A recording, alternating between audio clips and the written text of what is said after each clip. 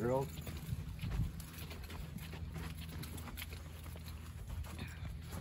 Here, here, here, and here. This is, I'm working on that mount first. I went in and tightened up that mount. That mount is in the new holes, and so is this one.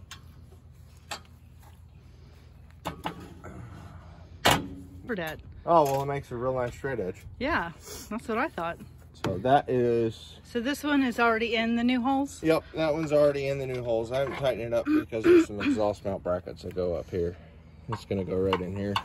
Okay. But this bracket, this cross member used to be all the way back here, right next to that one. So having this spacing on the cross members is not going to hurt anything.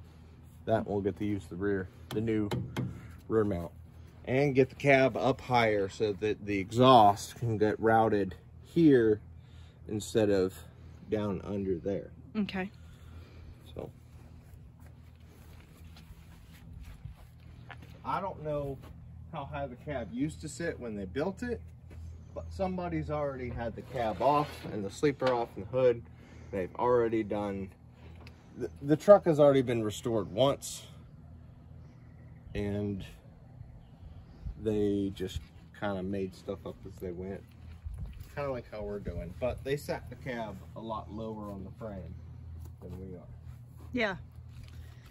Now,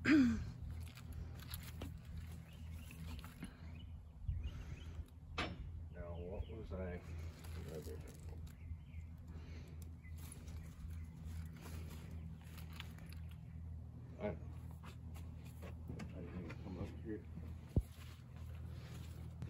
So this is the back of the cab, and we were looking at a boot ring for this, and the way this is installed right now, let me peek in here, was just a metal trim, that covered a piece of rubber, and then that rubber, I think they cut it. So there's no lip on that. They just folded it over and screwed that trim in. And let me see. Here's the sleeper. And they did the same thing here, which is kind of the idea that I had. I told you I'm a thrift store junkie here. I like to repurpose stuff and kind of work outside the box. And I was actually thinking about using roll roofing because, you know, it's meant to be outside. So it would definitely hold up to the weather.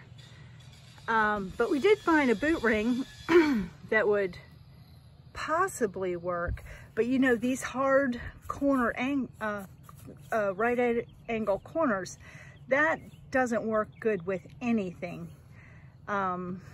So we'll see what we decide. Now, the way they mounted it, a hard right angle works just fine because you're not doing an overlap around the corner. If you do something that folds around, you're going to either need it to stretch or you're going to have to cut darts in it to ease it around. Either one would be okay as long as you don't cut into the part that is supposed to be actually keeping the water out. So that would, I don't know. We're looking at a couple of pieces, but it's obviously going to be made just for this. So,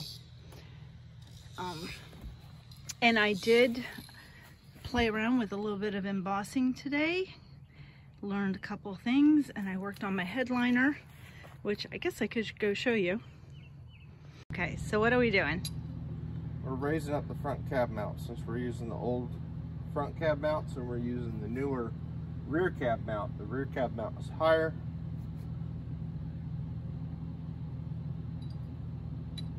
So what are you making it out of? Quarter inch steel. That's what it's made out of, just quarter inch steel.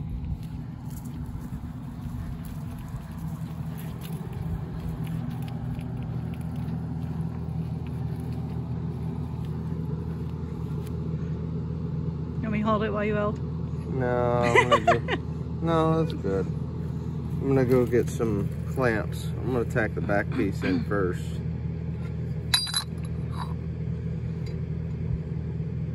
I'm gonna tack that piece in first, and then I'll come back to these. Okay. Yep. Almost ready. Not yet.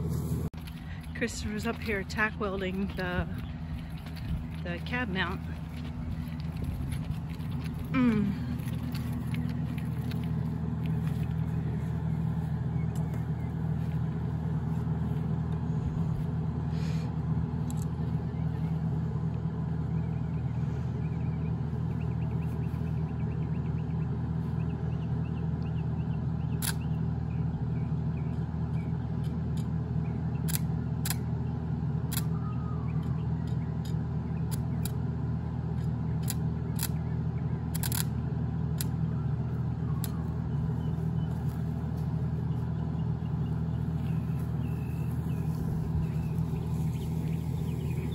We had a big piece of 1/4-inch steel.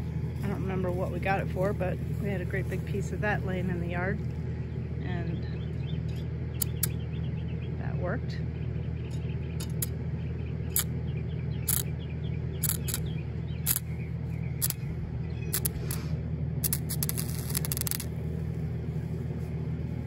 So while he works on that, let me show you what I got going on with the headliner.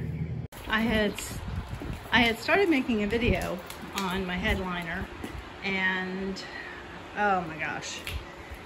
Always practice with scrap piece of material first. Make sure you've got your design right. I did not have my design right, and actually had to start with a new piece of vinyl, a marine grade vinyl, which is not cheap.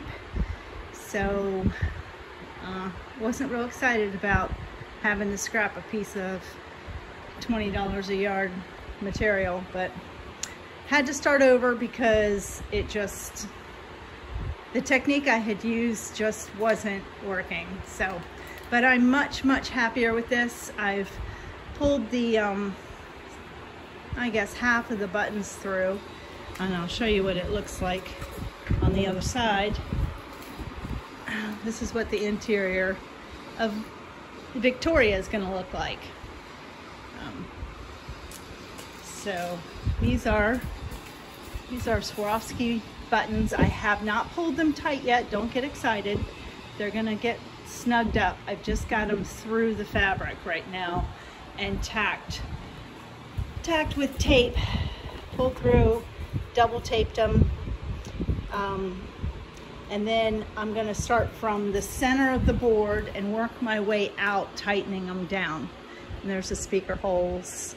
And those, these right here with the pink circles around them, those, I put a button in there, but I'm going to have to redo that.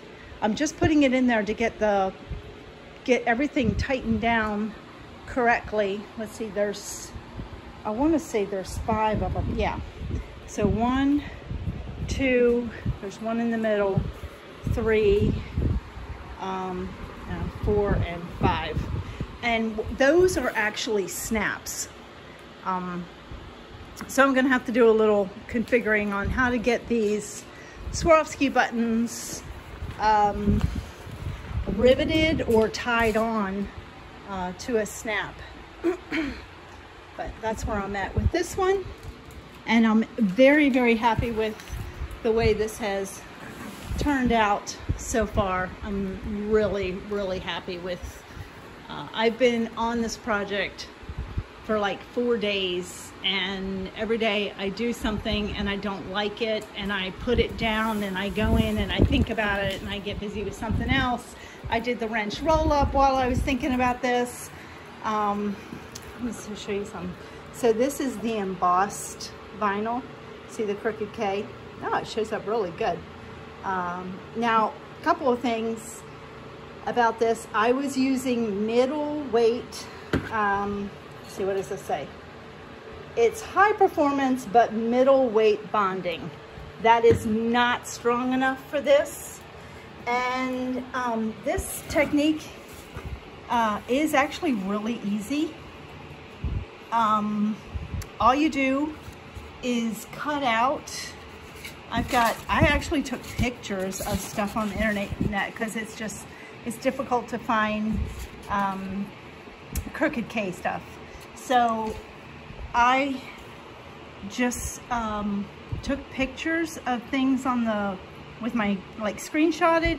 Then I printed it out on my my printer, and then I shrunk them a little bit. And the crooked K on this one, I actually kind of free-handed with my drawing.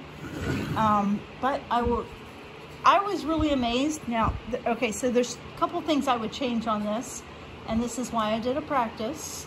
This is just on, this is actually a circle board that I cut out of my panel over there for one of my speakers.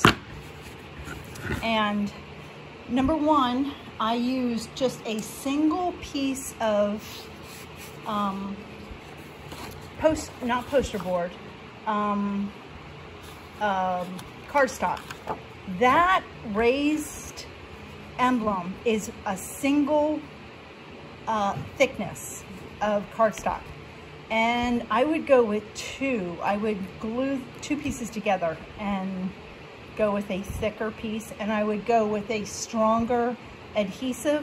And the other thing that you need to do with this when you're embossing is to use a heat gun, and I did not. So when you take those three things into account, I think this turned out amazing. I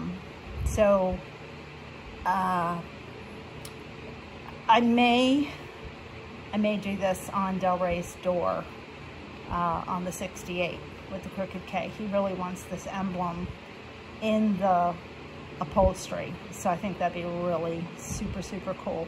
You can do it with foam as well. I haven't played with it, but we can. I got a couple more samples and trials to do before I decide what to do with that. So we'll go see what Christopher's doing. There's music going again. There, I'm a certified get welder right there.